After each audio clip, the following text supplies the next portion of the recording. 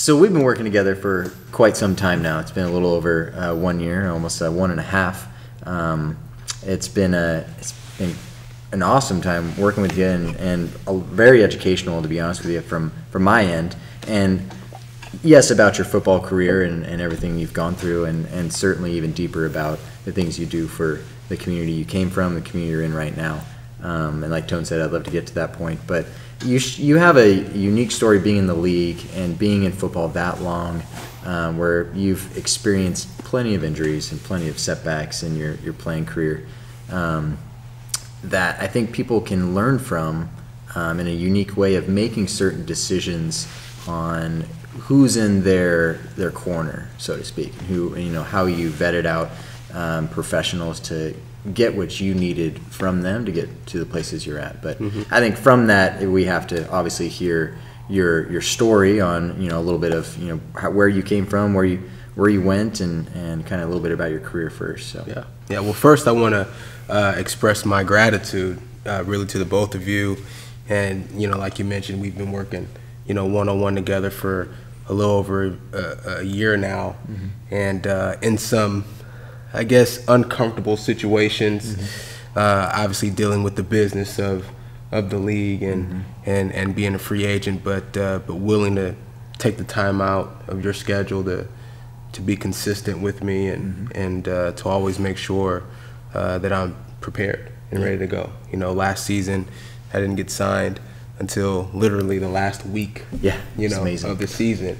Yeah. And it didn't happen often. No. My agent at the time, he called it a miracle. Yeah, it was amazing.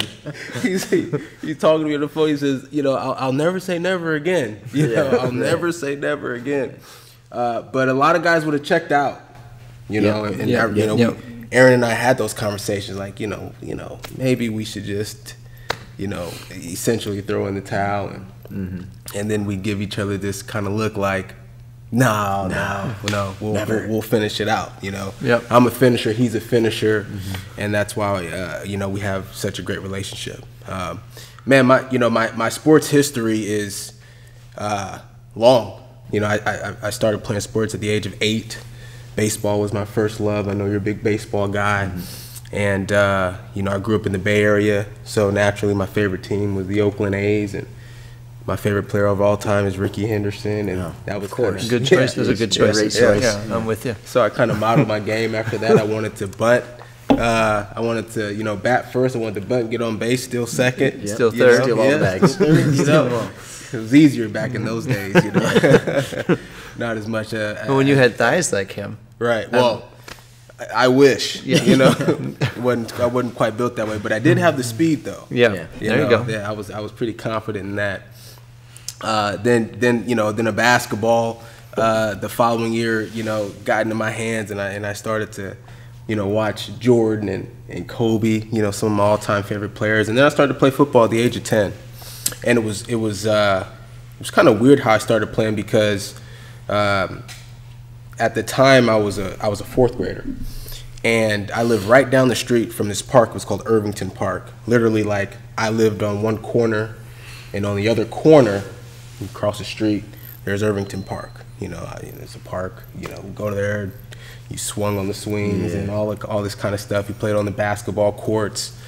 But there was always something going on Saturdays, and it was like a crowd of people, and there was barbecues and all that kind of stuff. Now, obviously, I'm just a fourth grader, so I'm not going to go up there by myself, to see what's going on. I never really paid it any attention, but you'd hear people cheering and, cheerleaders doing like routines and stuff like that. I'm like, what the heck's going on up there? Yeah, so I must find out. Yeah, so I go to school and I remember, I go to class, and one of my buddies, his name is Justin Ramos. We've known each other since kindergarten, still really good friends to this day.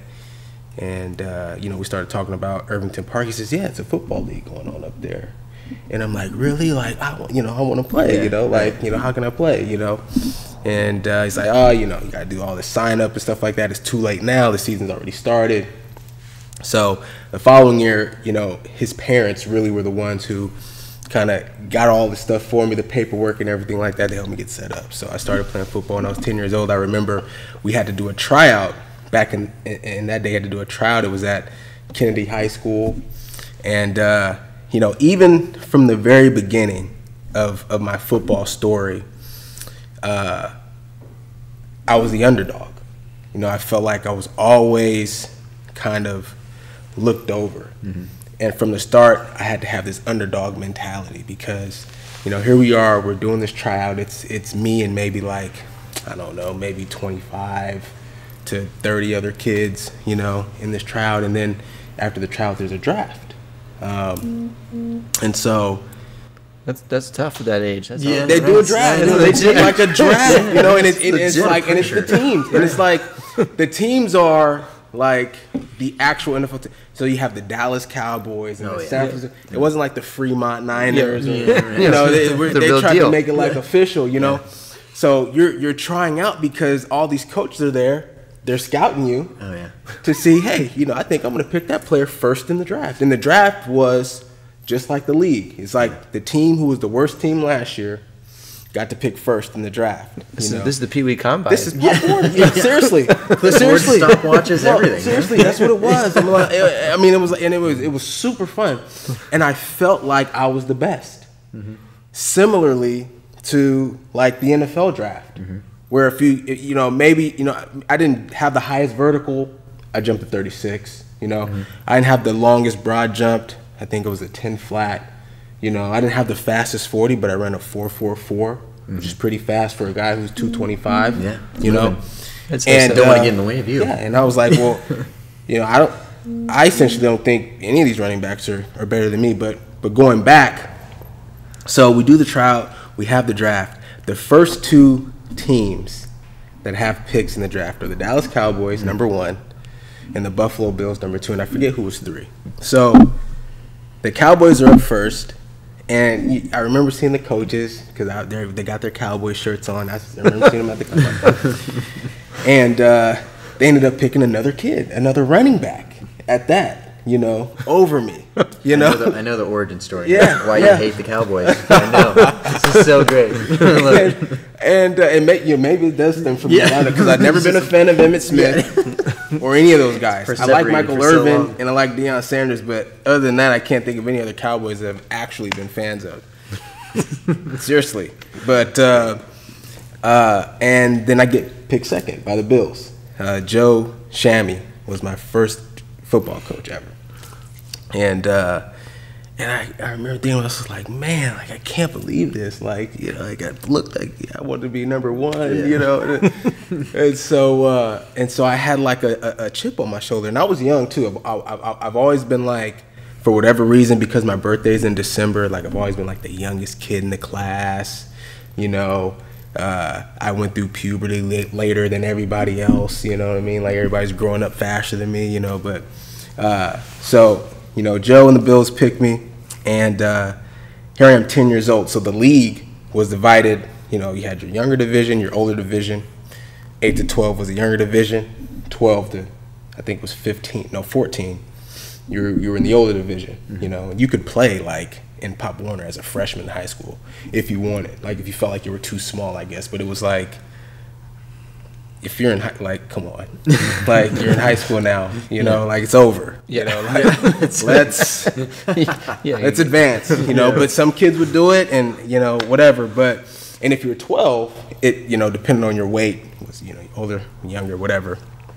And coach, he told me, says, you know, I've never had a 10-year-old running back. Now he was an older gentleman. This guy was already in his 50s, you know, and he'd been coaching Pop Warner for a lot of years, you know, like 20, you know, like that's a lot for Pop Warner. It's a long time. You know, he's been around a long time. Yeah. And he's a 10-year Pop Warner coach. Yeah, like, you know, he's like, all my running backs have been 11 or 12 because you're a little older. Like 1 year makes a difference in like your size at and that strength, age. You know, and I'm like, coach, I want to be around. My favorite player is Barry Sanders, so of all time. And so even when I started playing football, I'm like, you know, I'm going to be the next Barry Sanders. I want to. He's like, okay, you know, I'll try you out running back as a 10-year-old. You know, I believe to this day I was his best player ever.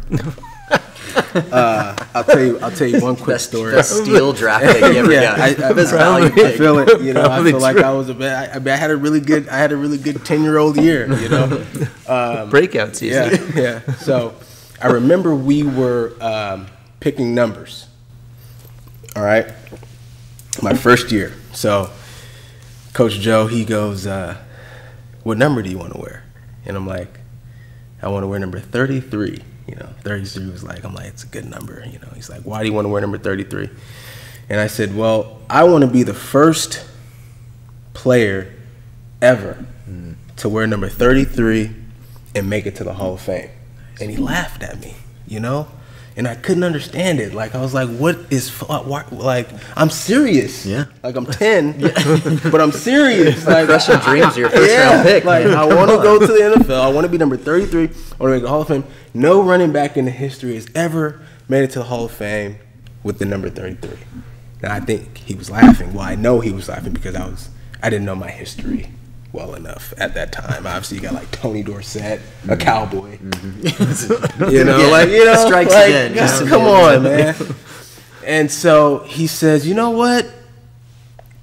I'm gonna have you wear number 40.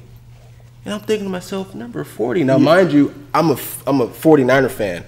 So the first person that comes to mind, if you guys can remember, was William Floyd.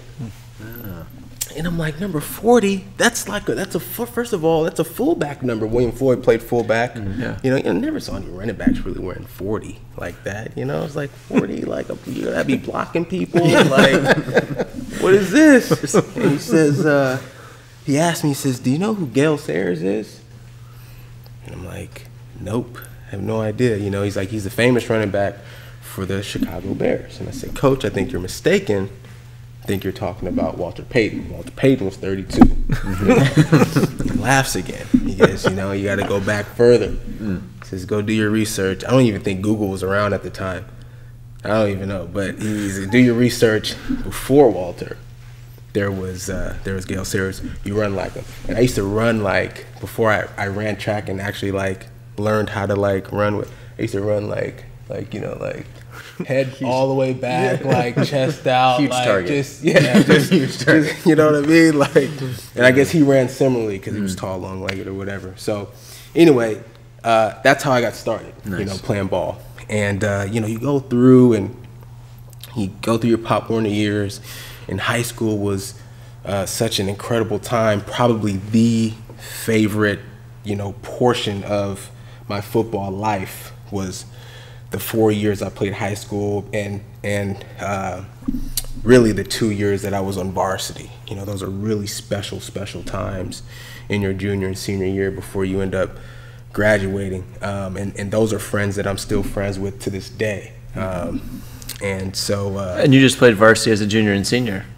Yeah, I was on the freshman team, and it's a funny story, you know, about I was young. So when I was a sophomore, they wanted me to play varsity. Our starting quarterback, Justin, who I mentioned earlier, so we ended up going to Irvington together, and we were together our freshman year. He was our quarterback, and our class, we knew we were going to be special. You know, we were like, this is going to be a special class. Irvington's never done anything, you know, historically in football. And we were really determined to change that. Like everybody was like on the same page. Like, we're going to turn this thing around. We're going to win. We're going to be great, you know. And it was a real blessing, like, to be in that time with those people. And so JT, we have a great freshman year. Sophomore year comes around. JT goes to varsity. You know, Justin, we call him Broke JT. up the chemistry. He goes to varsity, right? Jeez. And so I get invited to varsity, and another guy gets invited to varsity. His name is Tyler Broom. Really, really special player. And Tyler says, you know what? I'm going to stay at JV, you know. And you know, granted, varsity needed a quarterback. And so, you know, it was my opportunity to make a decision. And my decision didn't even matter because I was only 14 going into the season still. And I don't turn 15 until December, and the season's over. Yeah. By then, you know. So legally, I wasn't even allowed to play varsity. Gotcha. And, yeah. Yep. And so because I was a 14-year-old. Gotcha. And so I end up staying at JV, but you know, we end up, you know, going to varsity the following year as a junior and reconnecting with JT and all of our original freshman team. We go to the state championship that year. We end up losing to Los Lomas, but we got an opportunity to play in the Coliseum where the Raiders play. Sweet, yeah. And God, there's so many plays that I can think of in my mind that you hit it like a sensitive spot because we lost that game by a touchdown, and I'm thinking about all the plays that happened in that game. But you go through as an athlete so young, and you feel invincible. Like I never got hurt in high school or any time before that. Nothing serious. Sure. You might sprain an ankle, walk it off, get stepped on or whatever. I never got any real stingers, but you take a couple hits where it's like, whew, you shake it off, and I think I missed one game out of the 4 years that I played high school. It was like an oblique. Like I never even knew what that was. Like something on your side. Yeah, it was like something over here can't let you run. I couldn't run. Yeah, I couldn't run. So you swing your arm this way. You're like, why? Yeah, and I couldn't understand it. I'm like, what's going on? Like, what is this? Have to do with my legs. Like I can't run. So I missed one game because of that. But that was it. And so I get a scholarship. Go to college, I pick Utah State. I originally wanted to go to Boise, but they ended up pulling their scholarship for another running back who actually ended up being drafted the same year I got drafted to the Tampa Bay Buccaneers and had a really great career. I can't think of his name right now, but I was getting recruited. I played both sides of the ball, so teams wanted me to play. Schools wanted me. I guess I'm used to saying teams because of the pro, but sure, yeah. Schools at the college level wanted me to play defense, and I was a pretty good defensive player. But my dream from the beginning was to be a running back. I wanted to be Barry Sanders. That's who I wanted to be. Right. Right.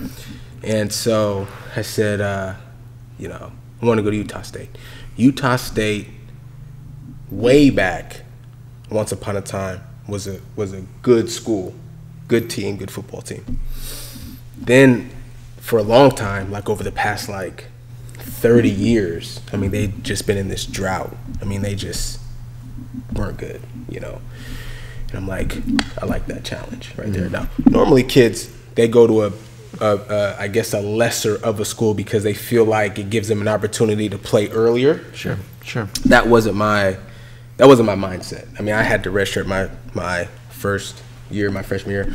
Granted, it was because of an injury, but even in my second year, I didn't end up getting a starting job until my third year there. So, but I liked the aspect of a team that had this terrible. It reminded me of my high school because here we were when we came in as freshmen. Right. Irvington had nothing. Yeah. Like in the history of the school, football wise, nothing. No scholarships, no playoffs. No, nothing. And our class came in, and boom, we completely flipped it. Went to the state championship, went to the semis. Our senior year, which hurts even worse than the championship game. I feel like that was coming. Yeah. Now that I'm thinking about it, and so I'm like Utah State, and so I end up going there. Long story short, we took it. It took until my last year, but in 2011, I got there in 2007. 2011, we go to our first bowl game in 30 years of the school's history, So, but I hit some adversity early there. That's awesome, man, though.